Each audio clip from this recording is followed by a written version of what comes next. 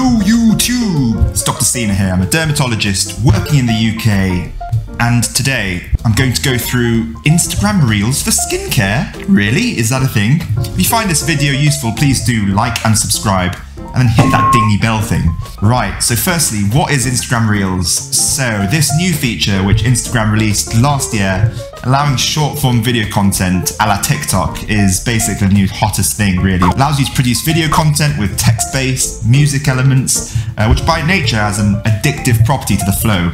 So why is this important to skincare enthusiasts or influencers? So Reels is literally blowing up right now. It's being underutilized for skincare videos.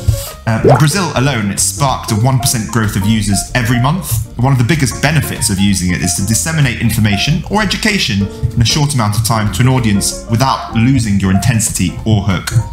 Could even be used effectively for reactions videos to other content quite easily. Instagram have stated that they are moving away from being a photo sharing app towards a video content app.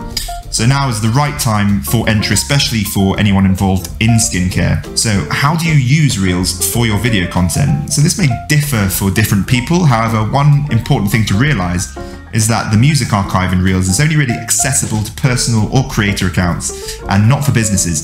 So make sure you have one of the personal or creator accounts. What I tend to do is to chop up my videos on YouTube into kind of accessible segments using Adobe Rush. I then import them over to my phone and use Canva to generate attractive screenshots, covers similar to how you would use on a YouTube thumbnail. I then upload my videos to Insta Stories and use it to auto-generate captions because Reels does not have this functionality at present. And the captions help with user retention. You may also wish to use a caption app to help generate these.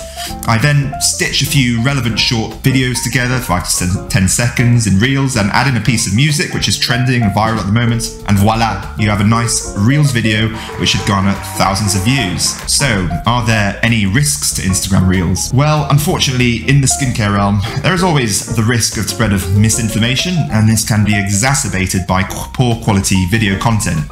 The best thing to do is to be aware of this, and if you're a skincare enthusiast, try to use as many trusted, verifiable sources as you can. For example, I tend to use DermNet NZ as a useful information source in dermatology and Inky Decoder for topical treatment information. As ever, if you like this video, please do like and subscribe. It allows me to keep churning out this sweet, sweet content.